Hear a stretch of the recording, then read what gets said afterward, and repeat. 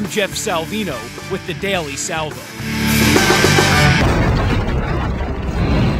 According to recent estimates by Citibank, by 2020, the United States could surpass Saudi Arabia as the world's leader in oil production. Now, this may sound like good news to those of us who view fossil fuel as a gift, not a curse.